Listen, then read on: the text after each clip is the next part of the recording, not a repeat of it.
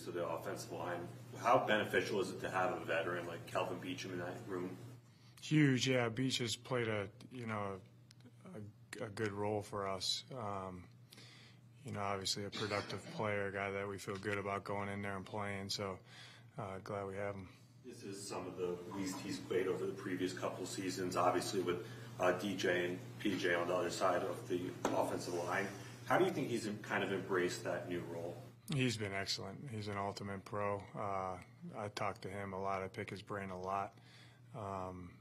He always has a good viewpoint of what's going on and things like that. So he's been a huge resource for me.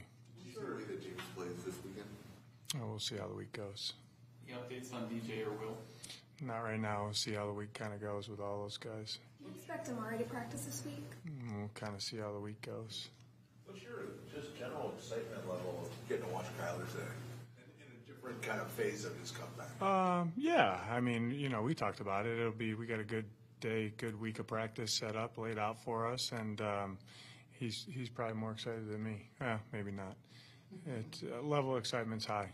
James likes to get after it in practice. I mean, you have to kind of scale it back a little bit. Yeah, that's why he is who he is. You know what I mean? That's why he's a very productive, really good player, because of the way he practices and prepares. So, and that, I think, trickles down to the team, and that's one of the reasons he's a captain. But because of his habits on a daily basis, he displays winning behavior day in and day out.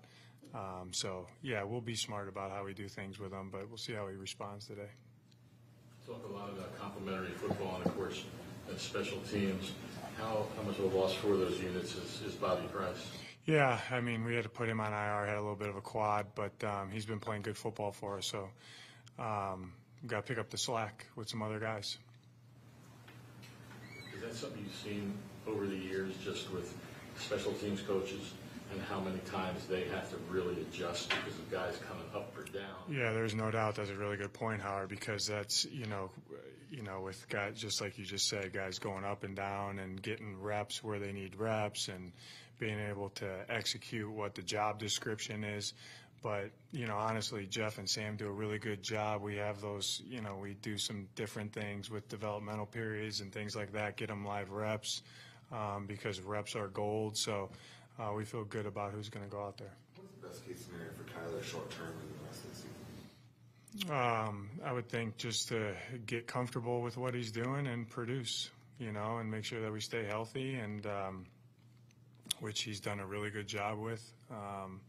But take it day by day. He's not wearing a brace. Are you okay with that? Yeah.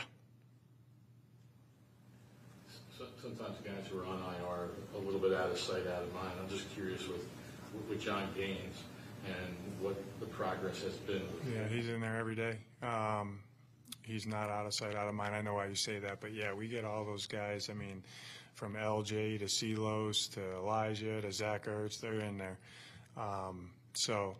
And sometimes they go away to get some different treatments, things like that. But they're very much a part of the team. Kyler's mental awareness about what his body is now compared to what it used to be. I'm sure there was a time when you had to come to grips with that. Has he done that yet? Do you think that's an ongoing process? I think that's an ongoing process. Even the first time, truthfully, the mock game in Cleveland was cold and rainy and damp, and he responded a little bit different to that, And so he'll continue to have those type of things as he gets going. I've never had a knee, but I know that, you listen to the people that really know about it, and that will be an ongoing process. You've prepared for Taylor Heineke before. What is it that he just seems like he battles out there? Yeah, he plays fast and he can make off-schedule plays. You know what I mean? So he can move around, make plays with his legs. He's got a strong arm, so he can push the ball down the field, both on time and off schedule. And I know he's very, very smart and he operates well. So big challenge ahead. You indicated after Sunday's game, right after that, you're going to take. I think you said you're going to be more involved in the offense. No, I never said that. Something like that. No. Okay. No. All right. Overall, what do you see from that? I don't think I'm going to start calling plays anytime soon. No, I guess maybe No, I have our to, I've kind of come to a process that I handle with the offense, with the position coaches, and with Drew, with the players that I'm comfortable with right now, and I'm really a resource to help those guys. But just so you guys know, anything that goes on the field, I am okay with. So that, and it's not like, but they have full autonomy to do what they do, the coordinators I'm talking, and the position coaches, but I'm in lockstep of, if you guys think, oh, they shouldn't have did that, JG's probably mad, that's never the case. Like, I know exactly what's going on the field, and those guys have my backing 100%. Overall, what do you see from this Falcons team? Yeah, well, offensively, they're top 3 in explosives. They generate explosives. They got some unique skill guys that they deploy differently. You guys didn't do your research. 2 years, I shared an office this big with their head coach, and he was the offensive quality control, I was defensive quality control in Tennessee. So he's he's committed to running the ball and finds creative ways to do that. And then when you say, you know what, we're going to stop the run, he throws it over your head. So it's a very hard scheme to go against, and he's got good skill. It's well coached. That would I say about the offense. The defense, hired a new coordinator from New Orleans. They bought some players, some premier players this offseason. They got good skill all 3 levels. They mix up looks. They do a good job of rushing cover. They do a really good job on first down efficiency to get you behind the sticks. And so we got to make sure we play the game on our terms. Special teams, they do a couple different things as far as with their return units. So we got to be able to combat that a little bit. And as always, I think to play penalty free and generate some explosives on fourth down, that's helped our team immensely. What's that going to be like facing him personally and then professionally, knowing him, how he thinks? I mean, it goes into you turn over every stone, but he's an enemy on Sunday. What goes into your defense being so successful with tackles for loss?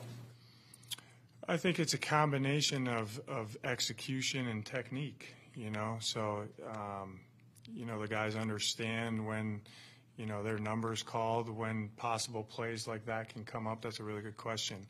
But we don't scheme in a way to say, hey, let's have, a bunch of TFLs, But with saying that, they know that in certain calls, they're going to get a one-on-one and have the possibility of certain play types, those things to happen. So I think it's those guys understanding where they fit into the call, the strength and the stress, and then executing if those things do come up. Drew mentioned yesterday sending a text to Josh after that game Sunday when you saw what happened. What was your reaction? Yeah, he played well. I mean, he played well. He made a lot of off-schedule plays, watching the game, the Atlanta's defense, seeing that happen on tape, but not surprising, honestly. You feel like that quarterback room is getting more comfortable after kind of a hectic week last week? Whose quarterback room? Your quarterback room. I mean, just with the change, the trade. Yeah, I mean, honestly, though, they handled it in stride. You know what I mean? We made the decision to go with Clayton or Kyler, and then the trade presented itself, which that's what we ended up doing, brought Jeff back.